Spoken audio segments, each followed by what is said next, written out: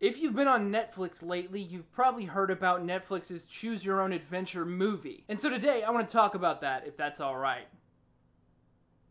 Oh, sorry. Yeah, those choices don't do anything. YouTube removed annotations. I'm McCord, and this is my review of Black Mirror Bandersnatch. As I said at the top, Black Mirror Bandersnatch is a choose-your-own-adventure movie produced by Netflix as part of the Black Mirror franchise. You can choose what choices the character makes, and that ultimately decides the outcome of the story. This isn't an entirely new idea. We had choose-your-own-adventure Goosebumps books, branching RPGs with different endings. We even used to have annotations on YouTube. I'm gonna keep bringing it up. However, Bandersnatch stands apart from other interactive content. For one thing, it's on Netflix, so it's widely accessible to mostly everyone. For another, it's part of Black Mirror, so it's expected to meet a certain standard of quality and a certain tone in general. And Bandersnatch definitely matches the quality and tone of a normal Black Mirror episode. Like other episodes of Black Mirror, Bandersnatch is grim and upsetting. Though in this episode, the technological focus of the story seems to be on the interactive medium rather than something in the world itself. Each viewing or playthrough of Bandersnatch focuses on Stefan, a 19-year-old game designer in the year 1984. Stefan, however you want to say it, is about to show off his game at a game company called Tuckersoft. His game is adapted from his favorite book, Bandersnatch. Bandersnatch is a choose-your-own-adventure book, and so Stefan's game is a choose-your-own-adventure game. And on Stefan's big day, when he plans to show off his game, you choose his cereal and his commute music, and then you're introduced to Mohan Tucker, the boss of Tuckersoft, and also Colin Rittman, a famous game designer that Stefan is really a big fan of. He also holds a monopoly on the eyebrow industry. Why don't you leave the girls alone, man? What are you gonna do about the eyebrows?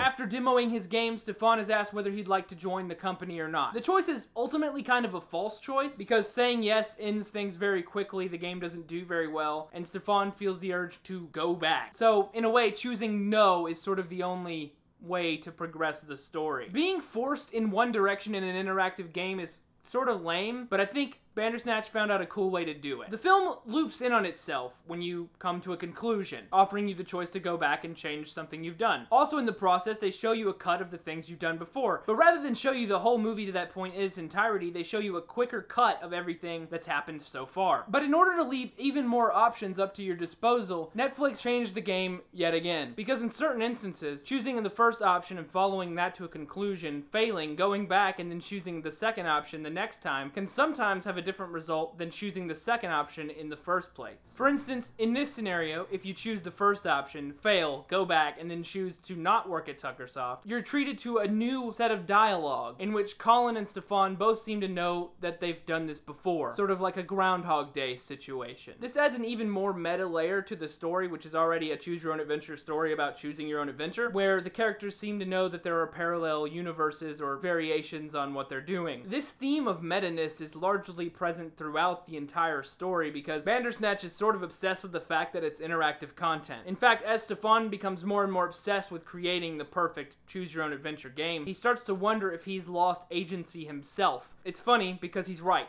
You're the one choosing for him. And I'm not just talking about how you're picking for him in real life as you watch the Netflix movie. I'm talking about within the story, you're making decisions for him and he's aware of it. Stefan feels an ever-present and omnipotent force that pushes him to do the things that you want him to do. He feels your choices. In most interactive content, this is a weird, sort of tacky thing to do. Again, Bandersnatch makes it something that fits within the story. The reason this part of the story feels natural on screen is because they've kind of established it already. There's some foreshadowing earlier on about the original author of the Bandersnatch novel who went crazy, thought he lost his free will, and then chopped up his wife. Stefan also has a moment where he feels like he's lost agency. This is where we'll be getting into spoilers. In a pivotal scene, Stefan breaks down in front of his computer screen while designing the game and asks who it is that's controlling his life. You can answer in multiple different ways. In fact, you can tell him the truth, that you're just a dude watching Netflix. The Netflix prompt leads to 2 of the 5 main endings. In one, Stefan is an actor who's forgotten that he wasn't Stefan and has also lost agency. And in the other one, you comically fight the therapist and then kick your dad in the crotch. Both of these sort of work in a different way. The actor ending feels more like a real ending, but neither of them feel like a true ending. To get those actions, we have to go back and choose a different option. If you go back when Stefan is breaking down in front of the computer and you choose the little logo for Bandersnatch, then you're eventually pushed in another direction with this story. When you go down this path, Stefan will eventually murder his father, whether you want him to or not. And once Stefan's done that, he will ask you what to do. If Stefan buries his father, someone will eventually come around looking for Stefan, and the game will be finished by someone else, because Stefan will go to prison for murdering his father. If Stefan wants to properly finish the game, he has to chop up his father's body. He'll finish the game in time for Christmas with his father's head staring at him from the dresser, but at least the game got a 5 out of 5 on British IGN. To me, in a lot of ways, this feels like the realest ending that there is, because during the course of the story, you see the author go into madness, and then you can see that in Stefan as well. To top it off, the film shows you during the credits that Colin Rittman's daughter, Pearl Rittman, Daddy's little legacy, has become a game designer who is designing a remake of Bandersnatch. And the project is taking its toll on her too. The cycle continues. But the beauty of Bandersnatch's storytelling is that there's also another storyline you can pick out if you're paying attention to different parts of the story. I think most people will feel inclined to dig into Stefan's past when he's at his therapist's office, and the film really pushes it on you. If you say no to learning about his past the first time,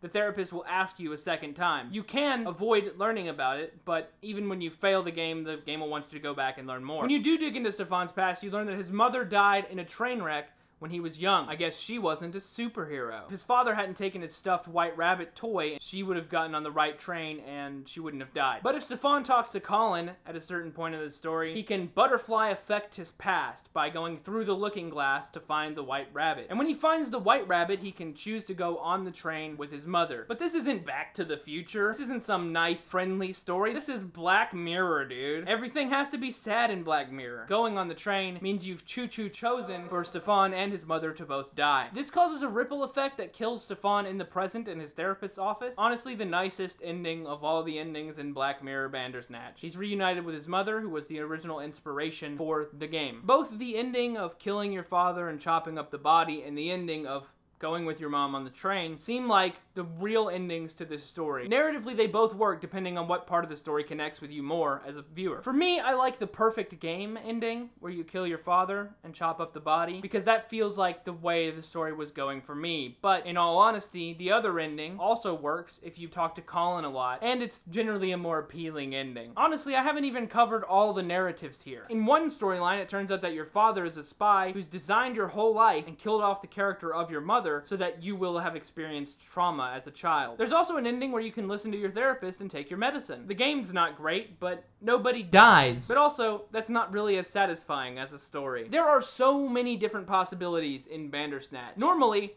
I don't write a script for a movie review, but this isn't a normal movie. This movie takes about an hour and a half to watch if you're just watching it through once, but I've seen pretty much every clip there is to see, and so we watched it for about 6 hours across 2 different sessions. Bandersnatch is a truly compelling and innovative film. Netflix had to come up with whole new technologies to even make this possible, and it's really interesting to see how they've done it and what they've done. This isn't the best story ever told or anything like that, but Black Mirror Bandersnatch it's truly interesting. And Black Mirror is the perfect franchise to take on an interactive film because of its focus on technology in all of its episodes. Honestly, this is the only series that could tell this story, and this is the only medium that could tell this story. I think without it being an interactive thing, this story wouldn't be interesting at all. But with interaction, you're part of the story, and it really draws on that and uses that. It's central to the plot, that it's interactive. Because of that, I think it's an unparalleled experience. It's dark, you shouldn't let kids watch it, but I think every adult should really see what this kind of content is like and see what Netflix has innovated here. I can't really say buy it because it's streaming only. It is worth buying a subscription to Netflix for at least 1 month to participate in. I'll say that much about it. So I guess that's very similar to buy and own it. Thank you for watching. If you guys have any thoughts about Bandersnatch, leave them in the comments below. And of course, if you have any movie recommendations, things that you would like me to watch and talk about, then go ahead and leave that in the comments below. Thank you guys for watching. Bye, McCordians.